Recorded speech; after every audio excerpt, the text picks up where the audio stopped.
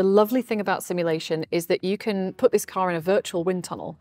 You can look at how the air will move around those shapes without having to physically build anything, which is absolutely the benefit of what ANSYS brings to the table. Once we've done the sort of number crunching side, you need to post-process it and put it out into something we can really see and visualize and understand. And that's where you get those kind of iconic, really brightly colored flow diagrams where you see all the air moving around the car. Yeah. The brilliant thing is that you can do dozens of those before you have to commit to a design. So in the old days, we would have had to prototype physically, and that's expensive, it takes time, and you don't get the results for months in advance. You know, it takes a long time to actually get the results back.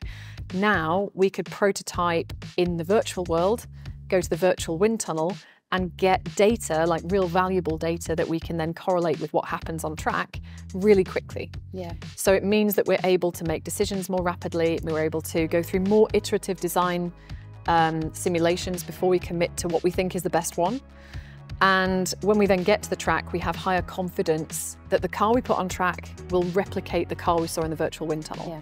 And that's what it's all about, is making sure that your simulation car and your real car are as closely aligned in terms of data as possible. And that's hopefully where ANSYS can give us that competitive edge.